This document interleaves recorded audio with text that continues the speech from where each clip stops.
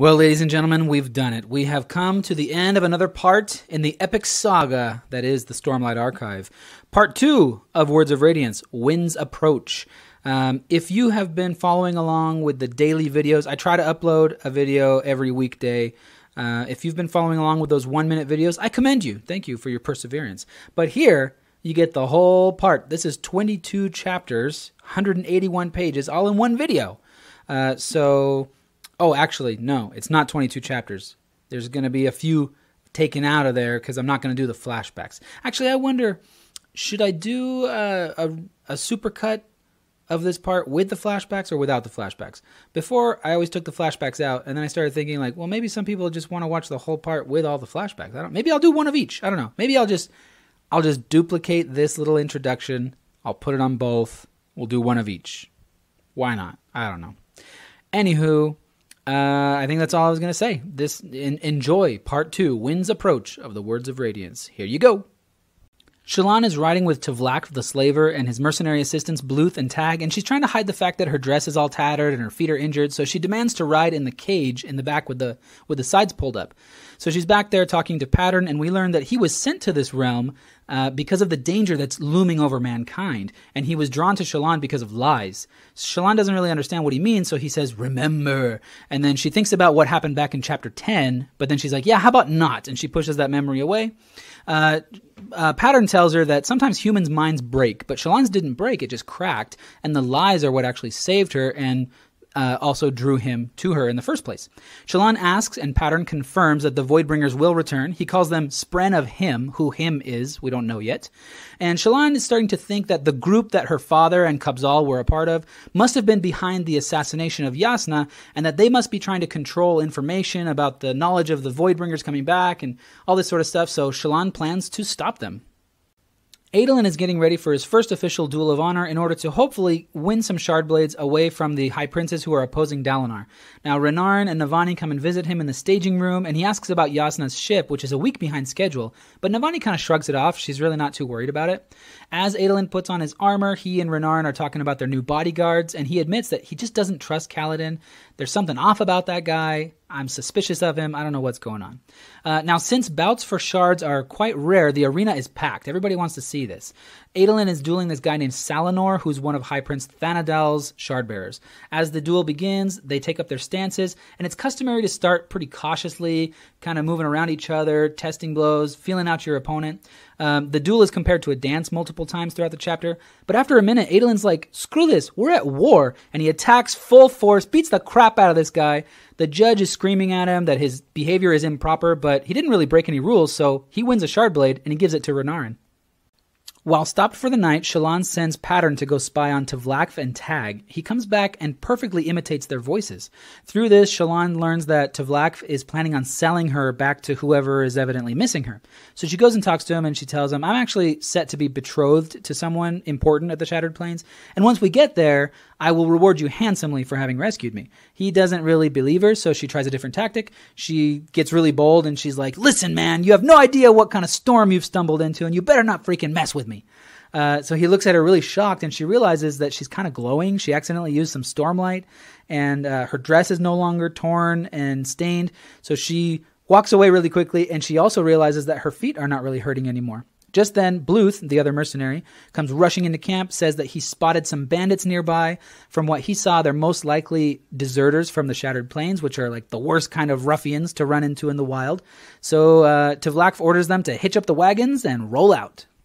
Bridge 4 is at the practice grounds in order to guard the Kholin princes as they spar in practice with their shard blades. Moash asks about this guy Amaram who's just arrived, and Kaladin reveals a bit more about his backstory that we already know. Moash is all upset. He's like, are we going to get revenge on Amaram and Sadeas or what? Kaladin just kind of nods, and Moash says, good enough for me, and he walks away. Adolin and Renarin arrive. Kaladin and Adolin kind of get into an argument, and Adolin tells him, hey, the only reason I haven't thrown you out of a window is because you saved my life during the Battle of the Tower, but my patience with you won't extend as far as my father's, so know your place, Bridge Boy. Syl tells Kaladin that she does not like anybody who carries a shard blade. They are an abomination, except when used by the Knights Radiant in ancient times. Kaladin asks her, well, where did they come from in the first place, the blades and the plate? But she says she can't tell him.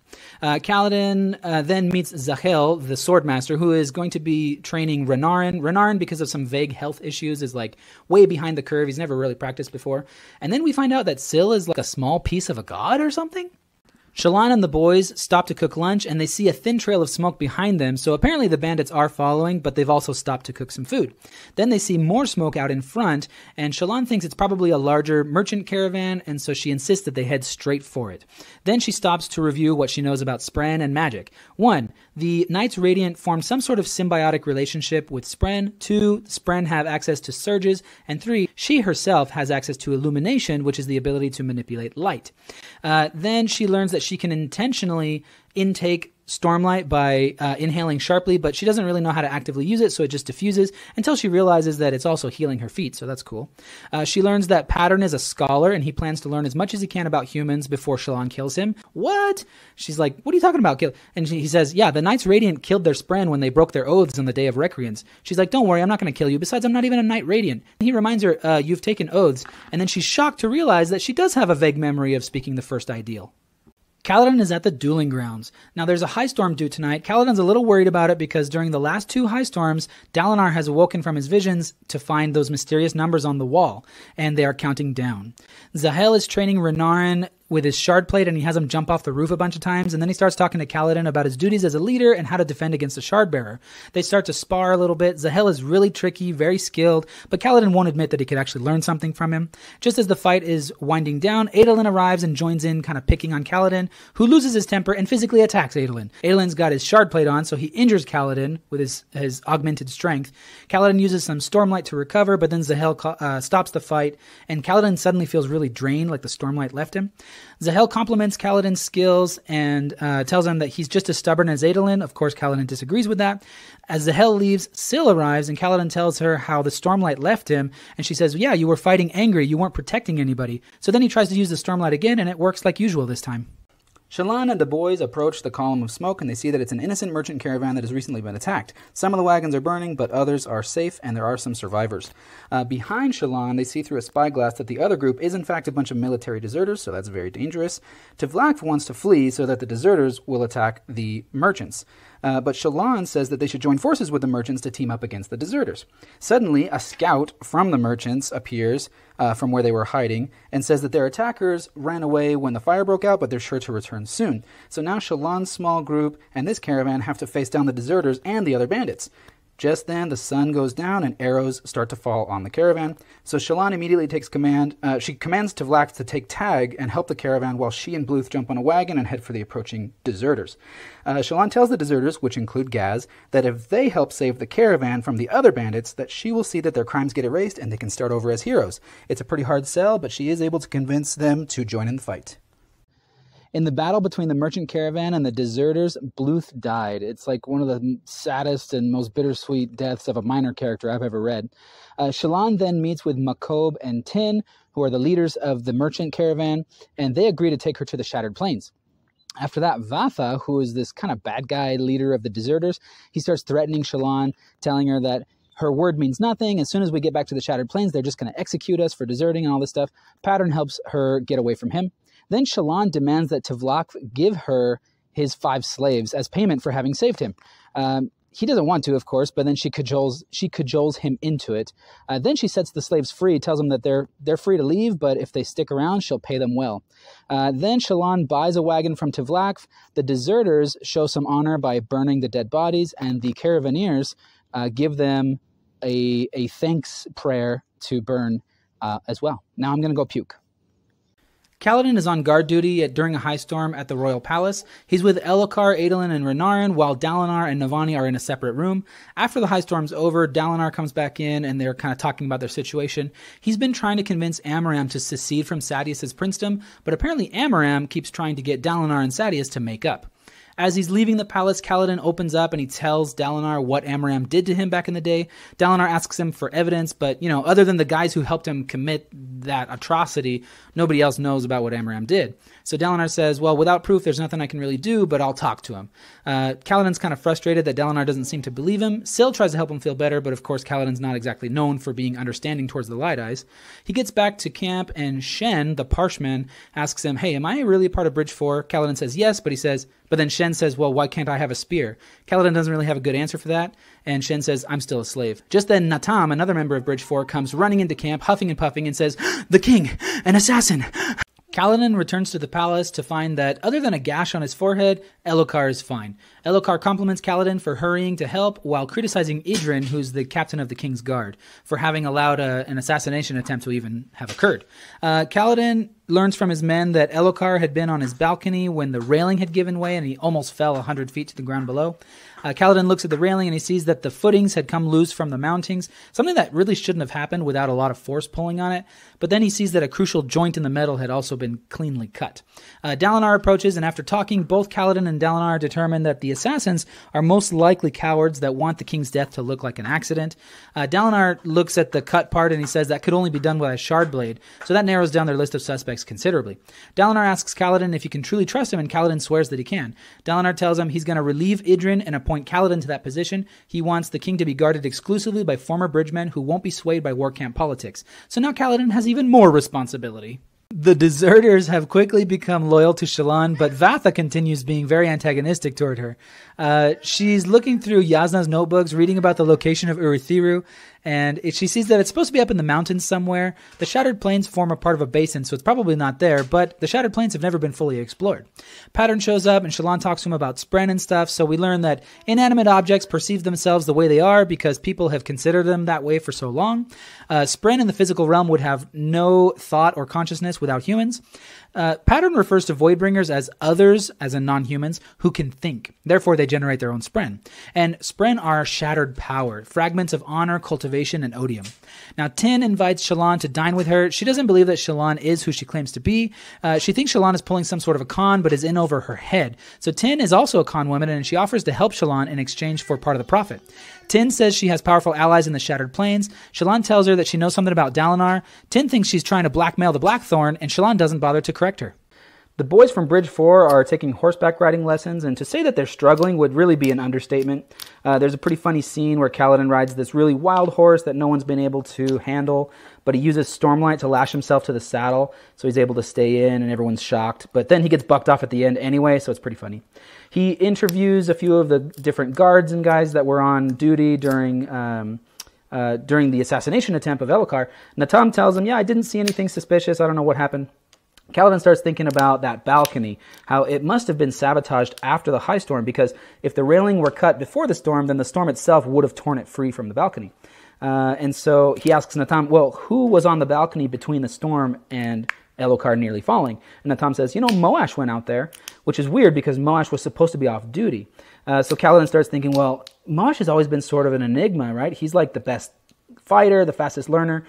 Could he have done this? And then he reprimands himself for even thinking of suspecting one of his friends. Adolin and Renarin go on a plateau assault with a guy named Yakimov because they're trying to help Dalinar's cause by showing some cooperation with the other Alethi. Adolin and Yakimov are on the front lines, and when they get to the chrysalis, they find that it's already been broken open and the gem heart is gone. Now, the Parshendi couldn't have done this so quickly without a shard blade, so Adolin is looking around and he sees that same Parshendi shard bearer that fought with Dalinar during the Battle of the Tower. So he attacks, but the Parshendi just slaps his blade away and starts speaking to him in Alethi. And then the Parshendi lifts his faceplate, and Adolin is shocked to see that it's a woman. At least he thinks it is. She says she wants to speak with Dalinar and that she'll send a messenger later. Then she leaves with her army. Now, while all of this was happening, Renarin was down at the bottom of the hill with his guards, and some Parshendi tried to seize a bridge. Renarin insisted on helping, so he charged forward, he summoned his shard blade, but then he just stood there frozen, and his guards had to drag him away to safety. Later, Adolin is talking with Yakimov, and we learn that someone, probably Sadeas, has been making special promises to shardbearers who refuse to duel Adolin. Then Yakimov recommends that Adolin challenge a guy named Araniv because he's really boastful and he'll probably accept. Tin is giving Shallan pointers on how to become a better con artist as they ride toward the Shattered Plains. As they draw near the plains, they meet a group of men on horseback wearing blue uniforms, and we get to see Shallan meet Kaladin for the first time. Unexpectedly, Tin presents Shallan as a Horneater princess, and Shallan is just forced to play along with it. Kaladin informs them that he's from the personal guard of Dalinar Kholin and that he's investigating ways of preventing bandit attacks in the area around the Shattered Plains. Shallan recognizes the name of her potential future father-in-law and immediately regrets pretending to be royalty from the Horneater Peaks. Kaladin doesn't seem to believe her, and so she decides she just needs to double down. The first chance she gets, she starts yelling at him, saying that he's offended her, and she demands that he give her his boots as an apology. At first, Kaladin can't believe what he's hearing, but Shallan and Tin as well just become more and more vehement until he concedes. So flustered and frustrated, he gets out of there the first chance he gets, but he leaves bootless. Amaram talks with Sadeas and he expresses concerns about Sadeas' tactics and general attitude. He warns that Alethkar needs to be strong for what is coming and advocates for cooperation with the Kholins. Sadeas argues that he plans to make Alethkar strong by force. Sadeas and his wife attend Adolin's duel against Araniv and they talk about their schemes. They talk about how to weaken Dalinar's reputation by exploiting the fact that Dalinar should have involved Sadeas, who is High Prince of Information, in the investigation of the recent assassination attempt. Sadeas muses about how, out of respect for old King Gavilar, he'll probably need to slit King Elhokar's throat himself after Dalinar has been taken care of. The duel continues and Adolin is not doing too well. Soon Sadeas realizes that Adolin is pretending to be worse than he actually is. He doesn't want to show his true skill because that will discourage others from dueling him. Adolin actually wins but makes it look like it was more due to luck than to skill. Sadeas is actually impressed and tells Eli, his wife, to stop pressuring the Shardbearers. Let them duel Adolin if they want. Sadeas wants to see how this plays out. Gaz asks Shallan to draw a portrait of him, and she does so, making him look a little bit more distinguished and handsome than he is in real life. Gaz asks if that's what he really looks like, and Shallan says yes. Pattern buzzes appreciatively. It's a lie, but it's also a truth, because the merchants that Gaz helped save from the bandits, they saw him as a noble hero. Shallan does that thing where she doesn't really think, she just draws, and she ends up sketching a rocky shoreline with some people washed up from the ocean, and one of them is Yalb. Next, Tin shows up, and they start talking about their plans for when they get to the Shattered Plains. Shallan tells her that she's going to pose as Adolin Kholin's betrothed in order to scam Dalinar Kholin. Tin doesn't know that Shallan really is Aelin's betrothed. Tin gives her some pointers. She tells her to try to be as independent as possible, try to be a little bit self-sufficient, don't depend on the Kholins completely. Shallan is worried about how she's going to seal a deal on this betrothal without Yasna there to push for it. She really needs the Kholin family in order to save her family. She needs to get to the bottom of the mystery about Urithiru and the Voidbringers, and now she needs to figure out a way to deal with Tin. Kaladin returns from patrol duty back to the Bridge 4 barrack with 40 men selected from the other former bridge crews. These men will be trained to be sergeants to, in turn, teach and encourage the other former bridgemen in the other barracks. So Kaladin looks around for Teft, but nobody seems to know where he's at. Then we cut to Tin, who's helping Shallan practice palming spheres. She's sort of lecturing her, telling her that she's going to have to learn how to do some really difficult things, like expose her safe hand, and much worse if she wants to be a successful scammer. Tin tells Shallan that the king of Yakaved was recently killed by the assassin in white, along with his son and 6 other high princes. So Shallan is worried about her family back in Yakaved. Tin tells her that she's going to be receiving more information via Spanreed and that she'll keep Shallan posted. Kaladin has a dream vision thing that he's riding the high storm, and the Stormfather speaks to him and tells him that Syl should not trust Kaladin as he's just going to kill her and leave her corpse to wicked men. Kaladin sees another storm with red lightning approaching from the opposite direction. Syl tells him that he is coming. Kaladin can feel something is wrong, so he rushes to the Kholins. He tells them to get the king to safety. As they're traveling through the palace, they come upon a hallway where all the spheres have gone dark, and there's a big hole cut in the wall. The assassin in white is there. So they start fighting. Szeth sticks Adolin to the ceiling. At one point, he takes a swing and Kaladin instinctively blocks, and he gets the shard blade goes right through Kaladin's arm, and his hand is now dead and lifeless. Dalinar tells Szeth, "You can't have the king," and Szeth is like, "I'm not here for him, I'm here for you." And then Kaladin tackles Szeth. They both fall out of that hole cut in the wall out into the night. Kaladin and Szeth fall from the hole in the palace wall to the stone ground below. Kaladin starts healing his injuries with Stormlight, and he's even able to revive his dead hand. Szeth is in awe that Kaladin is even still alive. He asks him, "What are you?" And Kaladin's like, "Same thing as you, I'm a Windrunner." And then Szeth starts ranting and raving about how this is impossible, I was named Truthless, and blah, blah, blah. He asks Kaladin, are they all back? And Kaladin doesn't really know what he's talking about, but he says yes anyway. Then Szeth flees the scene. Kaladin returns to the king's chambers, and everybody's shocked to see that he's still alive. They ask him how he did it, and he evades the question. They basically chalk it up to the assassin's mysterious powers. Then Dalinar asks him how did he know that an attack was imminent? And again, Kaladin tries to avoid the question. He says that he saw a light and he acted on instinct. Syl doesn't really like this answer, but it's not necessarily a lie, because he did see Syl's light when she came to warn him. Then Kaladin finds Hobber, whose legs have been sliced through with Szeth's blade. Kaladin comforts him and says he'll always be a part of Bridge 4. He can cook with rock. Shallan is in Tin's tent, and they're receiving a report via span read from one of Tin's informants, who writes a little bit about the political situation in Jah Keved, making Shallan worry about her family even more. Then the informant writes that the mission was a success and Jasnah Kholin is dead. Shallan realizes that Tin was involved in Jasnah's assassination. She's shocked, but then the span read continues, describing Jasnah's new ward. Tin immediately realizes that it's talking about Shallan, and she attacks her. Pattern imitates Jasnah's voice behind Tin to distract her a little bit, but it only gives Shallan a momentary advantage. Shallan uses a little bit of Stormlight to project an image between herself and Tin. Tin thinks she's going crazy. She says she's seeing things and hearing things that aren't there. She pulls out her sword. She's about to kill Shallan when a shard blade appears in Shallan's hand and she stabs it through Tin's chest. Then Shallan sees that the span read is still writing. It's still connected to the informant. The informant says that Tin's benefactors, the Ghostbloods, have another job for her to do and asks if she wants to set up an appointment with them at the Shattered Plains. Shallan replies with a single word, yes. Now, wasn't that marvelous? Wasn't that just wonderful? Didn't you love that? Stick around, ladies and gentlemen. There's a lot more Stormlight Archive to come. I'm only 1/3 of the way through. I should say we are only 1/3 of the way through the second book. And Brandon's working on writing book 5 right now. So there's a lot of this still to come. So hope you're subscribed. If you're not, whatever. Do it if you want. Don't. If YouTubers always like, comment, subscribe. Do what you want to do, man. You don't have to. You don't have to like or comment or subscribe. But I do like it when you guys comment. I like talking to you guys. Why am I still here? Why am I talking? See ya.